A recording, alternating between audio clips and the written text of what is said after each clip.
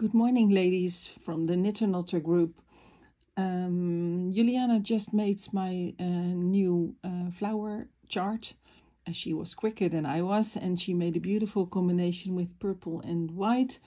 And again, there were lots of questions about the chart and, of course, about the changes I made in it with the R1 and the R2 stitches.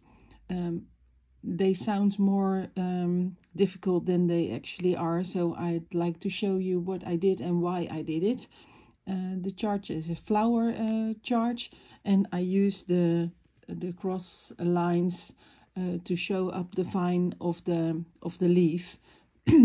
When I do that in the original way, I show you, just zoom in the start of this one, I just did the original stitches.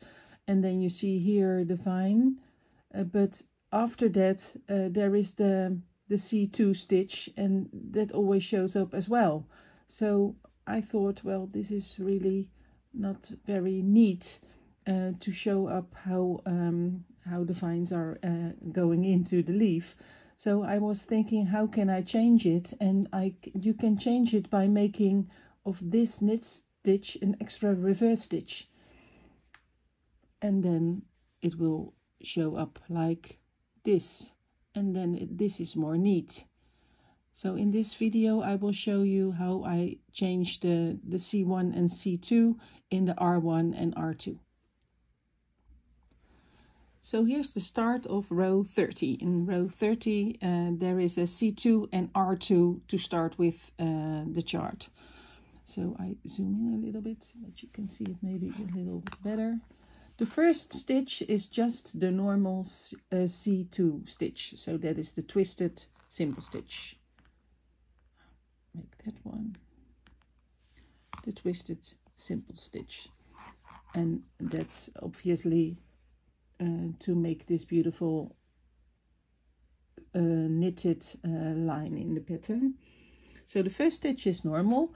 The second stitch is normally a twisted knit stitch in the same stitch. Well, as I don't want a white V here, but an extra bulb like this as a reverse stitch, I have to make a reverse stitch. It is not possible to make the reverse stitch in the same stitch as this one, simply because there is no loop to put it in. So what I do is I turn my work, take my needle again, turn my work, and I take just the bulb below. So here is my needle, and I take the white bulb just below this one.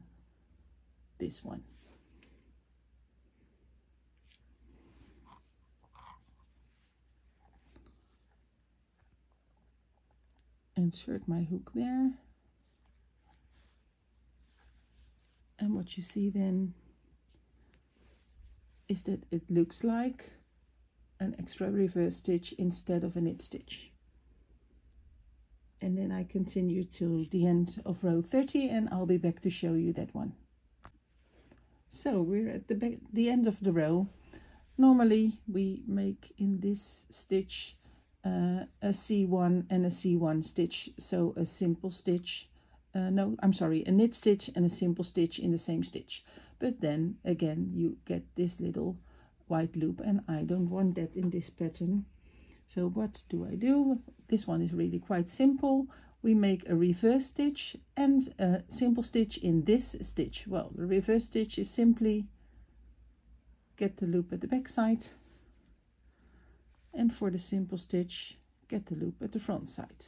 So this one is a little easier than the C2 and the R2. So at the back side and the front side, and then you see the little bulb here of the reverse stitch, and it's more neat than the other way. I hope that this little tutorial was helpful for you, and that you can make my chart of the flower. I really look forward to what you all make of it. It's so nice to see how your pattern works out when other people do it. So thank you very much. Thank you for watching.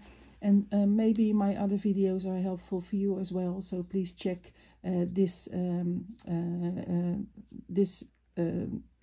I'm sorry, my YouTube channel. That's the word what I was looking for. Thank you very much.